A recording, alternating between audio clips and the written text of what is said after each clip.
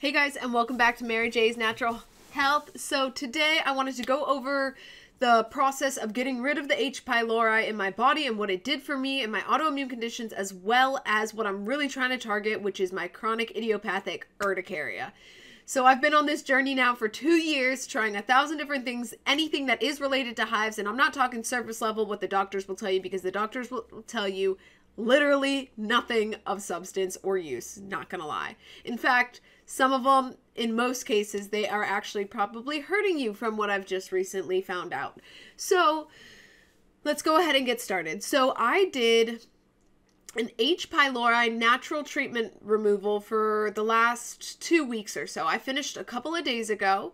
Now, while I was on it, I didn't notice any side effects, and I was taking 3 different things. I was taking Pepto-Bismol because you need bismuth.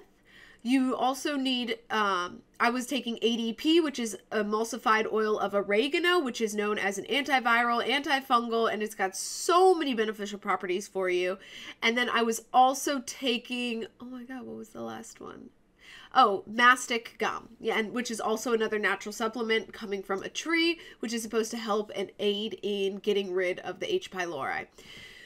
So H. pylori, as I mentioned in some of my other videos, is basically just a bacterial overgrowth of a specific type of bacteria that can lead to intestinal permeability, stomach ulcers, and in a lot of cases, or in some cases, sorry, stomach cancer. So it's definitely something that everybody's body has. Now you want to maintain a healthy level of it in order for your body to work correctly. So you don't want too much, you don't want too little. It's always so hard to find this perfect equilibrium. Now, one of the other things that I noticed, I have been experiencing hair loss, and I've been walking you guys through my hair loss journey and what I'm doing to combat that. And figuring out the real problem with my hair loss has led me down a whole nother path, but they are totally intertwined.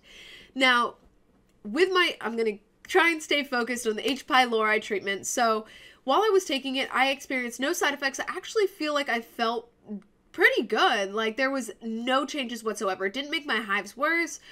Unfortunately, it did not eradicate my hives. That being said, I do not know if all of the H. pylori or the H. pylori bacterial overgrowth so much has been officially eradicated from my body. Now, my doctor asked me to do a test for H. pylori, which you can get done through insurance. You can ask your normal doctors. They'll probably say no because they don't want to help you. Sorry, I don't think they're out there to hurt you.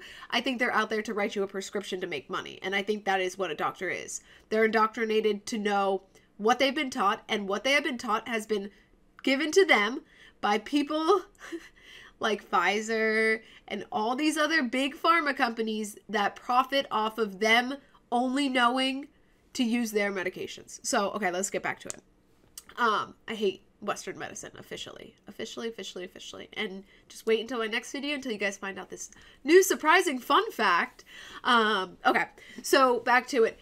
So unfortunately, it did not eradicate my hives. My doctor did order me a test, but I had started the natural treatment program before she ordered the test. And so I wasn't able to do the test because you can't take bismuth or Pepto-Bismol for at least 2 weeks prior to the test.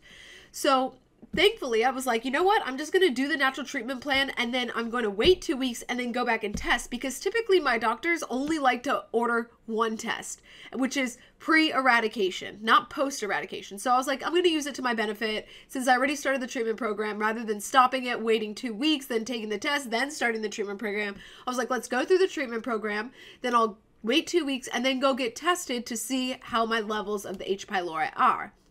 Now, if it's eradicated, that means that it could be something that is leading to my hives, but it is also something that could also not be related to my hives. Now, there are a lot of correlations between H. pylori and chronic hives, but there's a lot of correlations between chronic hives and candida, hives and mold toxicity, hives and bacterial overgrowth, hives in so many different things. That I'm really working through each one step by step, and I'm excited to talk to you guys about my next step that I've taken, and I actually discovered it while researching about the H. pylori, and they're highly intertwined, and it will be a big shocker to you. Not so much really. But it's probably a medication that you're taking for your hives that could be causing it. So that is my next step, guys. So I have something. So I just wanted to pop on here, let you guys know that no, doing the H. pylori treatment alone did not eradicate my hives.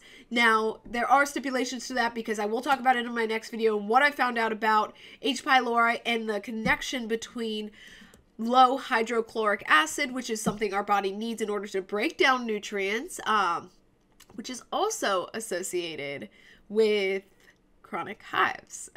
And the two are intertwined.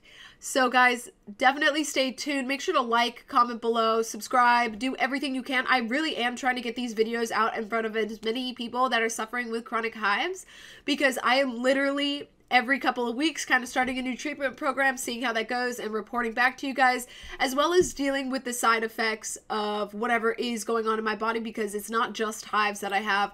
I have extreme hair loss, I have some gastro issues, so I do feel like they are highly intertwined, and so figuring out the root of this is going to be amazing, literally for everyone, for years and years and years to come, because doctors keep saying it is unknown, and it is not.